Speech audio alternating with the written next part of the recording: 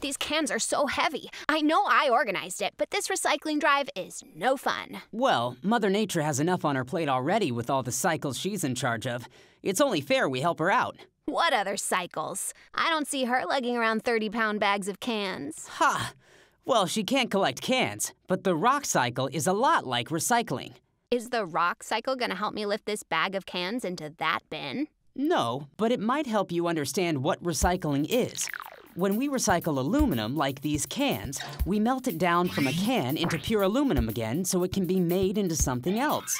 I didn't know recycling the cans meant melting them. Yeah, and that's what happens in the rock cycle too. The rock cycle is the Earth's process of changing one type of rock into another type of rock. Okay, different types of rock music I know about, but different types of rocks? 3, actually. Sedimentary, igneous, and metamorphic rocks. The whole Earth is made up of these 3 types of rocks, and they're constantly changing from one kind to another through the rock cycle. Wow, I thought rocks were just rocks. No way. Let's start at the bottom, the very bottom. Deep inside the Earth, there's lots of heat. All that heat melts metamorphic rock into magma. Rock melts? Yeah, but it also cools.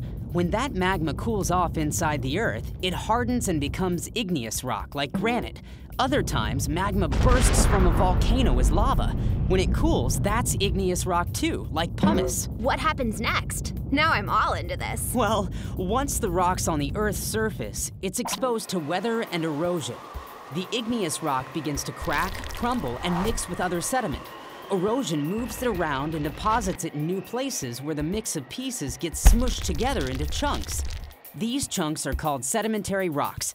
Limestone is a sedimentary rock. And then? Well, sedimentary rock is subjected to heat and pressure underground, such as when it's between the Earth's plates or in the core of a mountain.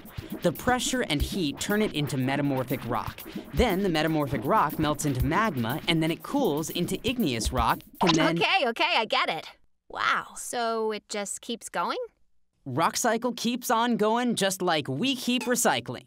So I think I get it. The rock cycle is the process of rocks changing from one type to another. There are 3 different types of rocks: sedimentary, igneous, and metamorphic. Physical and chemical changes like heat, pressure, weathering, and erosion all help change rocks from one type to another.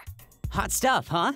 Totally! Recycling is sort of like this never-ending rock cycle. Pretty cool how we can turn one thing into another, just like Mother Nature herself. We're more powerful than we think sometimes.